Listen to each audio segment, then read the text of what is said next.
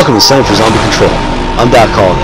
I'm going to show you how to get the Golden Spork. It's a melee weapon that's a one-stab kill to level 35.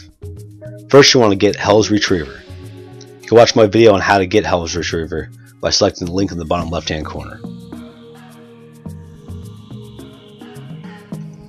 Next, you want to build and fly the plane over to the Golden Gate Bridge. You cannot start any of the other steps until you've done these two things.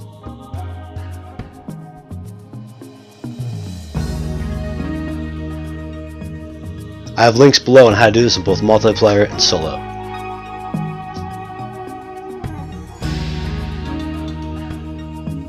You're also going to need to equip and upgrade the Blunder Gat. Upgrade the Blunder Gat by using the Acid Gat kit. There's several steps that you can complete without having this weapon, but you can also do this while you're opening Hell's Retriever and building the plane. Your Blunder Gat will become the Acid Gat. You can also upgrade the Acid Gat in the Pack-a-Punch machine in order to make it stronger. Forgot to zap the spoon. In order to zap the spoon, we're going to have to make the portal by putting our tomahawk through a poster.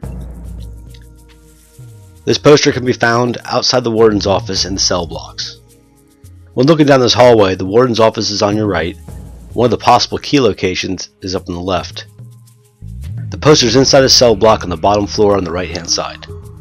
When you find the poster, you're going to throw your tomahawk into the center of it. It's going to create a hole, and you'll see an eye where the portal is. You're then going to go over and put yourself into Afterlife. A portal will appear to the left of the Afterlife box.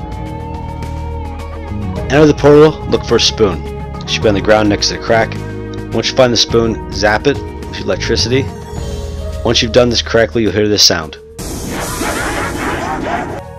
Now you can go back and revive yourself and get ready for the next step. Next step is going to be to hit the spoon.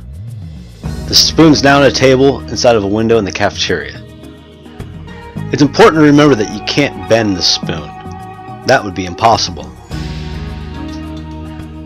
Instead, you have to remember there is no spoon. Well, actually there is a spoon. It's back here on the table.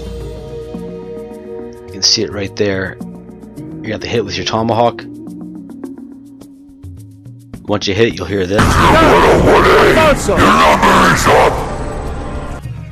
now we're going to go upstairs to the infirmary, and we're going to stir the bloodbath. I went the wrong way for a second here. It's a bath that's by itself. These are double baths, so these wouldn't be the right ones. It's a room right behind there.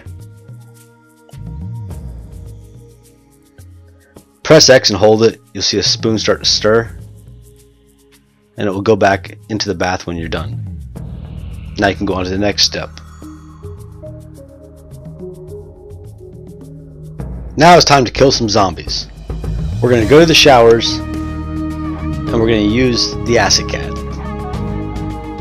I upgrade the Acid Gat in order to make this even easier. It's not very difficult. You just keep on running your train around and killing zombies. This takes between 1 to 2 rounds, depending on how many zombies you get in this room. I prefer to be in here by myself. If other players are in here, they might be killing a lot of the zombies, and it would take longer.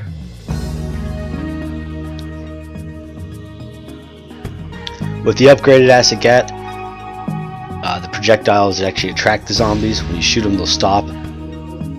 You'll want to be listening for the voice. And once again, when you complete this, you'll hear the laughing sound like this.